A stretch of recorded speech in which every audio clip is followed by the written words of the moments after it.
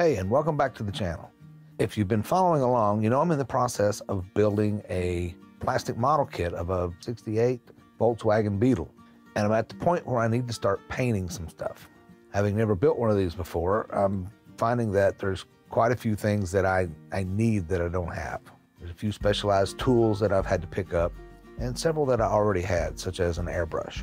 So it's winter right now, and spraying outside is not really an option.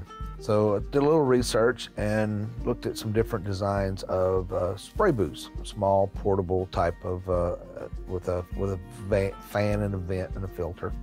Buying one was a bit expensive, so I decided to make one.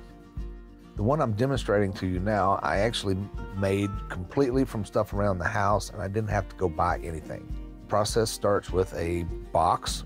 If for some reason you don't have one, you can actually buy these at your local home store or Lowe's or Home Depot. They sell them and they're actually very cheap.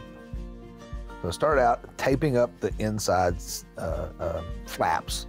So I want to make a solid surface that has no voids in it, can't let air anywhere in or out. I just used standard clear packing tape for this. Did it on both sides, in the bottom and the bottom inside and the bottom outside of the box.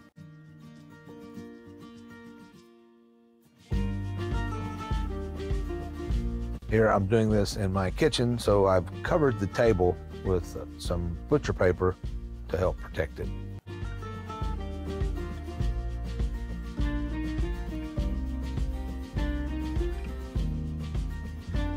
Happen to have this fan in the garage. Use it during the summer mostly, but it'll work for this just fine. First, make sure that it's facing in the right direction. We want the air to be blowing out, not in.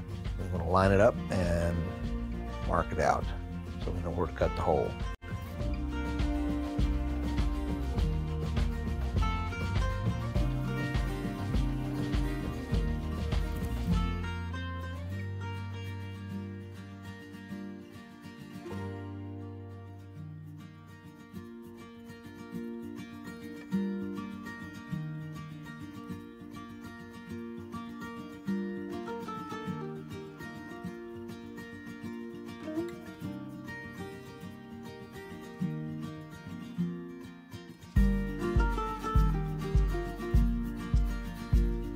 It's a little rough, so we're going to even that up a little bit with a marker.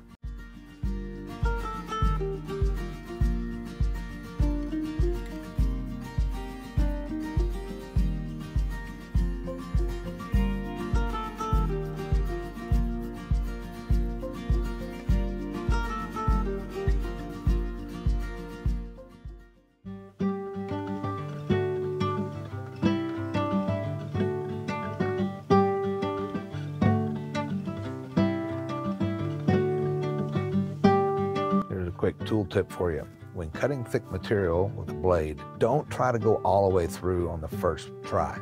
You'll end up using a lot more force than's necessary.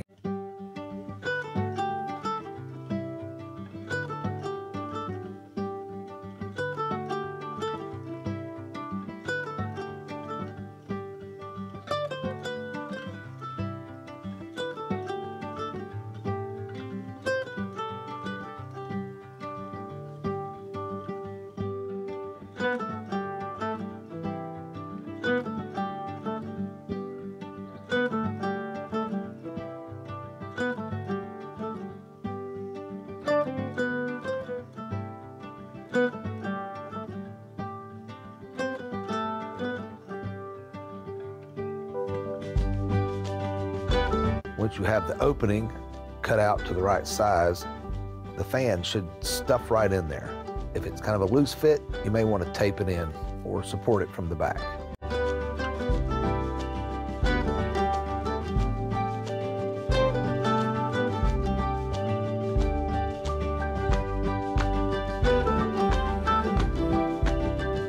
This could also be done with a box fan, just strapped to the back of the box. It doesn't have to be inserted into the back of it.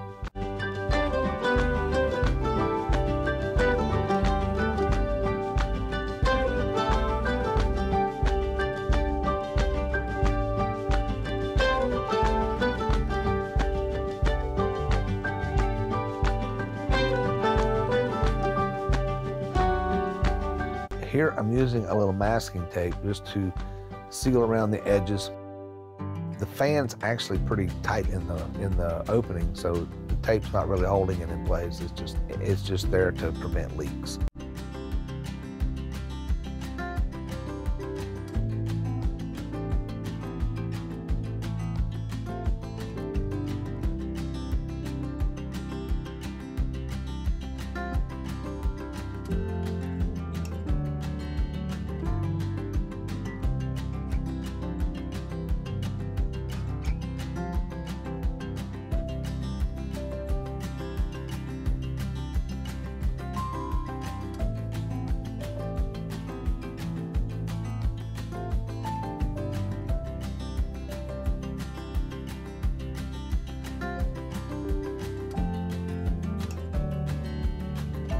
I highly recommend some sort of a filter to catch the small paint particles before they get to the fan, because they will just build up on the fan blade and that will reduce its efficiency.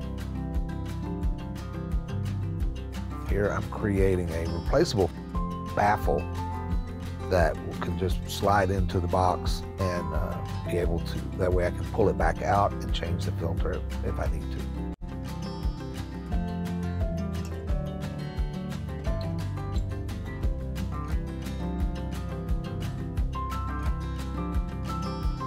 You'll want to measure carefully here because the baffle needs to be a snug fit. Actually, I'm not sure baffle was the right word for this. If there's another technical name for this, let me know in the comments.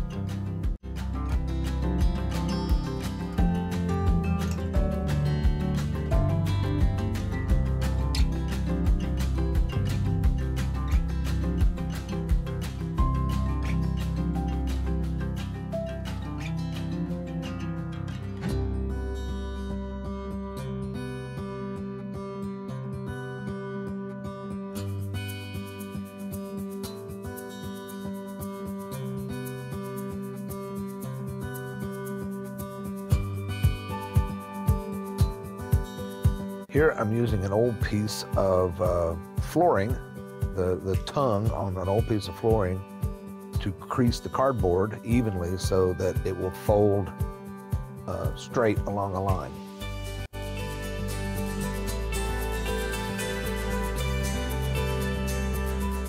Here we're doing the same thing again with some scrap pieces of cardboard that we're going to use to make a frame to hold the filter.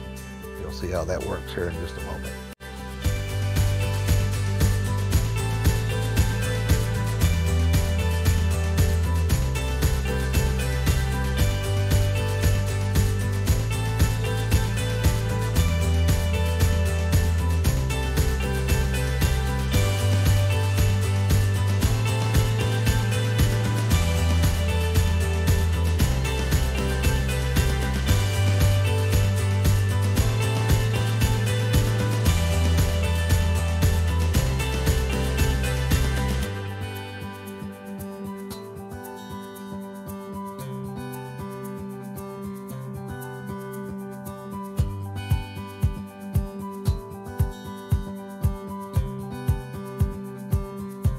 Once you've got all four corners taped together, you'll take your filter.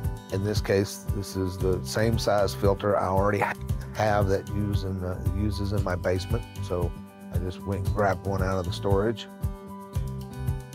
Now we just cut out an opening for the filter.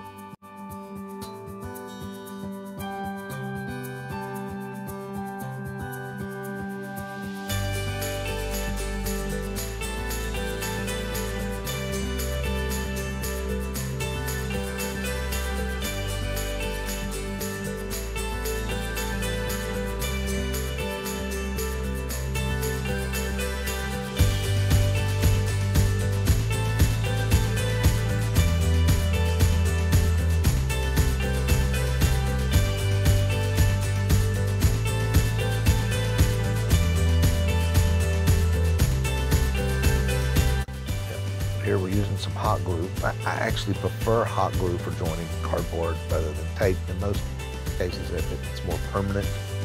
And It's not going to move around once it's done.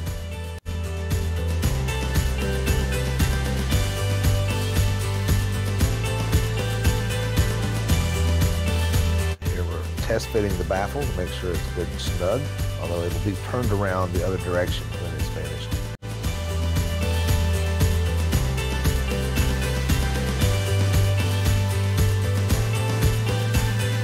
And there you are, one finished paint booth.